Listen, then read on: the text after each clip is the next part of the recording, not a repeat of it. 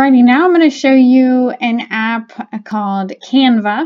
Now, Canva is my number one go-to for pretty much anything design, okay? So if I was only allowed to have one app on the planet, I would use Canva. But I'm going to be really honest and say that I use the desktop version of Canva probably 10 times a day. Okay, I love it. I spend the most time there. I create all my graphics, most of my graphics, and I do everything from desktop. So I am not really that familiar with their mobile app.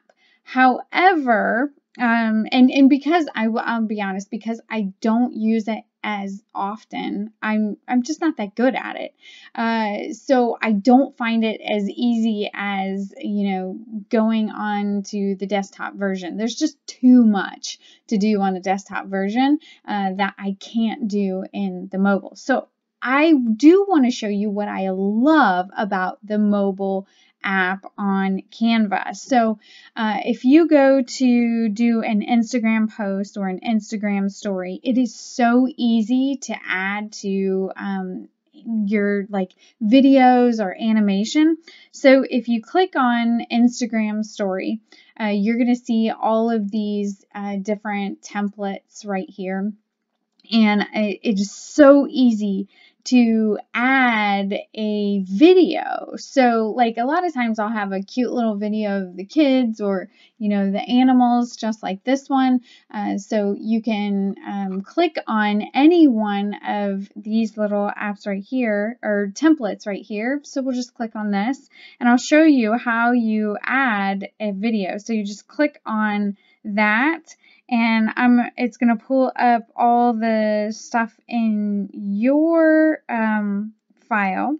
So I'm going to go down and try to find a video. I believe this is my video. Nope, this is my video. Okay, so you can see I have added the video of his birthday party. Now if I double click, I can move that any way I want. So I just move it over and hit done. And then I can touch anything to edit. So I can edit the background to gray.